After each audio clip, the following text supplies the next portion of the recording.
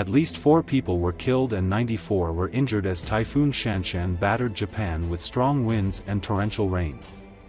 While Shanshan weakened into a severe tropical storm later, it continued to bring heavy rain to not just Kyushu but wide areas of western and eastern Japan, prompting warnings about flooding and landslides and disrupting transportation networks across the country.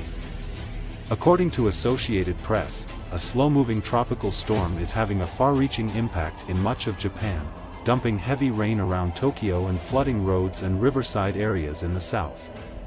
Flooding was reported in a number of areas west of Tokyo, where water blocked roads and stalled cars. Warnings for heavy rain and potential landslides included the capital and nearby prefectures. NHK media outlet showed muddy water flowing down the Meguro River in one of Tokyo's popular cherry blossom viewing spots. Shanshan was moving slowly over Oita Prefecture in Kyushu.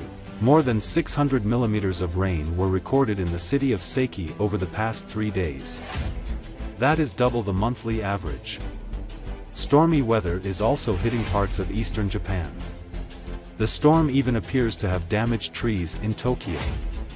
Mudslide alerts are in effect in around a dozen prefectures from Kyushu to Kanto.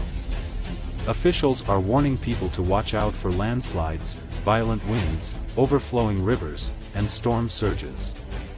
They say the Shikoku region could receive about 400 millimeters of rain over the next 24 hours.